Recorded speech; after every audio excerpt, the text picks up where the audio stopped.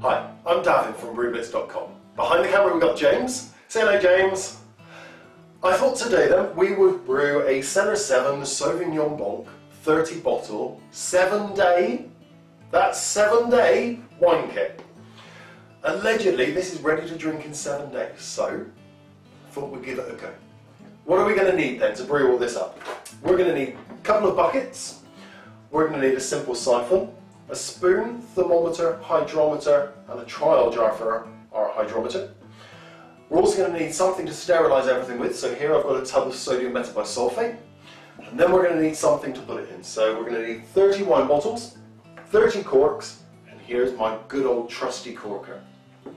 Right, so one final ingredient that we need when we're doing this, we of course need a bit of wine for ourselves. So let's get brewing. So before we go any further, let's take a look at what we get inside our box. Right, well in here we've got a big packet of yeast and yeast nutrient. We've got a clear packet which is called Finings number 2.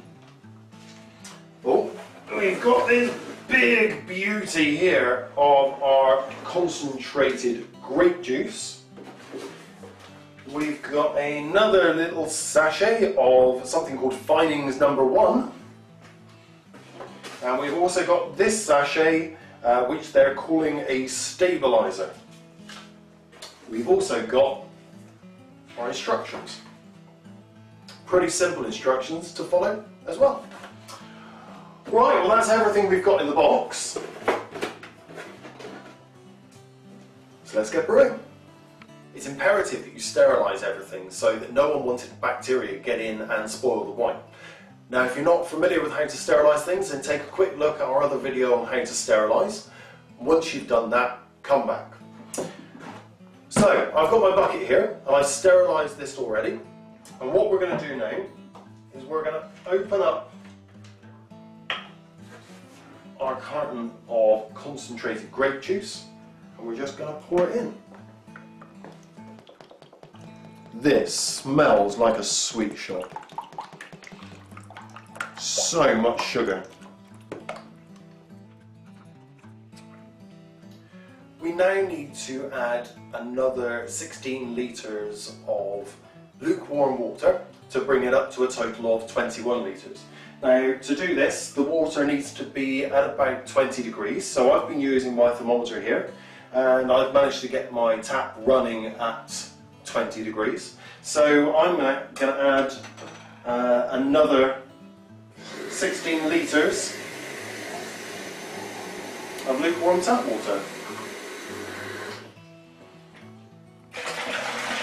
There's one. What I'm also going to do, because there's still going to be a few dribbles of grape juice in our container, I'm going to swirl that out. Ooh.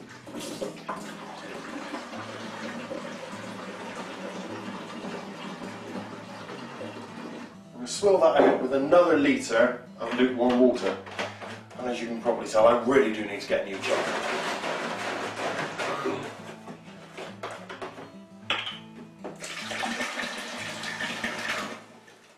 Right, that's 2. Why don't you come back when I've got up to 21 litres. Now that we've brought it up to 21 litres, I've taken a sample in our trial jar and I've popped in our hydrometer so I can check the specific gravity. And that's coming out at 1.081. Keep a note of this somewhere. I'm going to put this in my little notebook so that when it comes to the end of fermentation I can check it again and then it will tell me how much alcohol is in the wine. Now that we've got our bucket filled to 21 litres, it's now time to add our yeast and yeast nutrient. And all we're going to do is open the packet. It's going to get sprinkled on. In it goes. And now we need to give it a good stir. What we do now is we pop on the lid On my lid though, I've got a bubbler, which is an airlock, and if you come in here, James, you'll see that at the bottom I've got a small amount of fluid, and this is a sodium metabisulfate solution, which is what I use to sterilise everything, and that's going to stop any unwanted bacteria and bugs getting in. And what it's also going to do is the gas escapes as the yeast makes carbon dioxide, the gas is going to escape through there, and you'll see lots and lots of bubbles coming through, and that's why it's called a bubbler. So all we do is pop that in the top of our bucket, our lid goes on, and now we pop this somewhere warm, about 20 degrees, and we'll come back to this on day 5. It's day 5, and we're now at the next stage of siphoning the wine from our first fermentation bucket into the second one. But before we do that, we need to check the specific gravity. And mine here is coming out in my trial jar at 0.992, so it's telling us it's ready to siphon. So all we're going to do is take my simple siphon, we're going to pop it in the top here. We don't want to pop it down too far because there's quite a bit of sediment in the bottom, we don't want to disturb that. And all we do is give a good suck, and there you go. It's going to take a bit of time to siphon this through, so we'll come back when this bucket's filled up. I finished siphoning off the wine from our first bucket into our second bucket, and this has left behind quite a lot of sediment at the bottom of our first bucket. We didn't want any of that. Right, don't need that any longer, so let's get rid of that. What we now need to do is, in this wine here, there's quite a lot of carbon dioxide still dissolved. And to help with clearing of the wine, we need to get one of our spoons, which we've sterilised, and that needs a good stir to get rid of all that carbon dioxide. So all we're going to do, give it a good stir, and you'll see lots and lots of bubbles start to come to the surface. We need to keep doing this for about a minute. And then after we've done it for a minute, we stop, we give it a rest, and then we come back and we do this again. And we'll do this probably 2 or 3 times over the next 10 minutes or so, just getting any of the dissolved carbon dioxide out. Very, very good workout for your arms. Right, so it's been stirred a few times. I've got most of the carbon dioxide out, and now it's time to add Pack C, which is our stabiliser. And all we're going to do is just open it up,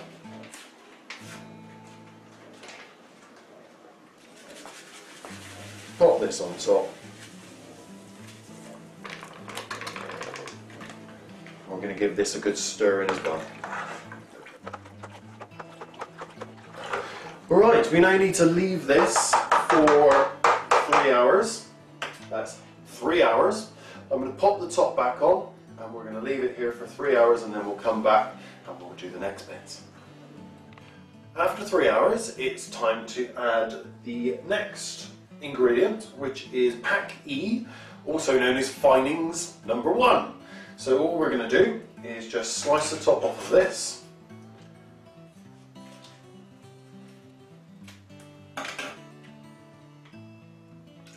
pour it in,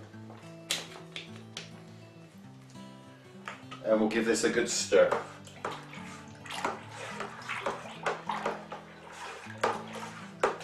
Mix it thoroughly in.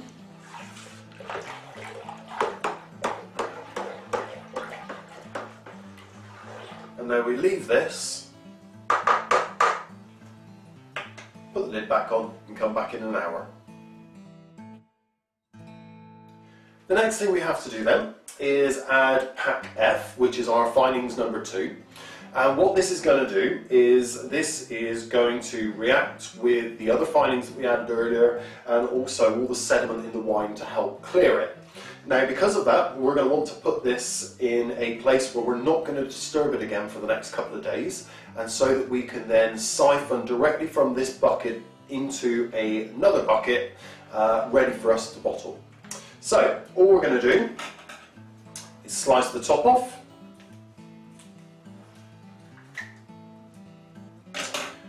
and pour in our finings. Okay, and now we're going to give it a good stir. Right, once that's thoroughly mixed in, we're going to pop the lid on. And now we're going to put this somewhere safe for the next 2 days where we're not going to move it. And even more importantly, somewhere where we're going to be able to siphon directly from this bucket back into our first bucket that we've cleaned out, sterilised, so that we can get ready for bottling. It's day 7 and our wine's had a couple of days to clear in the bucket. You might want to have a look at this, so come on in, James. It's cleared beautifully, it's cleared right down to the bottom, so quick, so fast. So what we're going to do now is we're going to siphon this off of the sediment in the bottom into a second bucket. And this is going to help us so that when we bottle it, we're not going to disturb the sediment in the bottom, and so that we don't get any sediment in the bottom of our bottles. So what I'm going to do is I'm using a simple siphon here, and I'm going to pop it in the top, not too far down, because again, as I said, we don't want to disturb the sediment in the bottom, and we give a good suck. Right, it's going to take a little bit of time to filter this through, so why don't you come back when we've filled this bucket up. I finished siphoning off the wine from our top bucket into our second bucket, and it's left behind quite a bit of sediment, so come on and have a quick look at this, James. This is quite mucky, yucky, horrible sediment. Right, we don't need that anymore, so let's get that out of the way. Right, let's pop this up here. Oh, nice and heavy. So I've taken a sample in our trial jar, so I can check the specific gravity, and that's coming out at 0.994. So we can work out from that, we're looking at about 12.5%. Right, it's time to bottle. We've got our 30 bottles here. Okay, they're all different shapes and colours, but they're all still 750 ml. One of the most important things is that they will take a cork, and the cork here we're going to be using is going to fit in the bottle quite nicely, so we're going to need to give a little bit of an air gap underneath the cork. We'll get to that a little bit later. I'm quite lucky with my bucket because I've got a tap on the bottom, which means I can fill it straight from the bucket. If yours hasn't, then what you're going to need to use is a simple siphon. And all you're going to do with a simple siphon is take the cap off the end, and that means you can get right down to the bottom of the bucket, and on the other end you're going to need to put the tap so that when you're filling your bottles you can stop the flow when you need to. Right, I'm not going to be using that, so let me get that out of the way. Right, so we sterilised our bottles already, and all I'm going to do, come in a bit closer, James, is turn our tap on, and I'm going to gradually fill up our bottle, as I said, looking where the cork's going to go, about 1 centimetre below where the cork would be.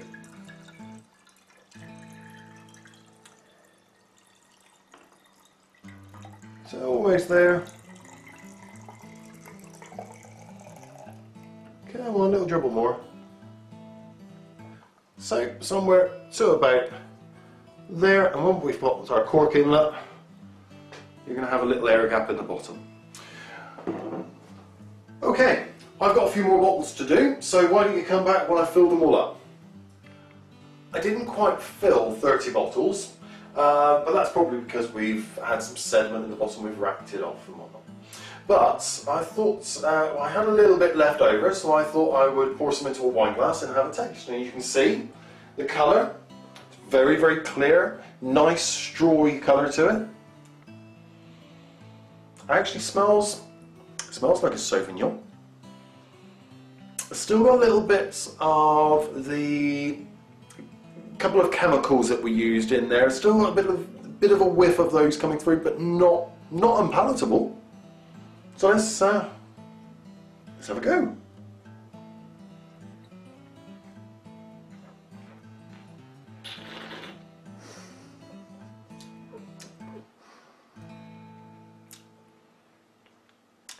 That's actually not bad. It is definitely a Sauvignon. Quite light, quite fruity.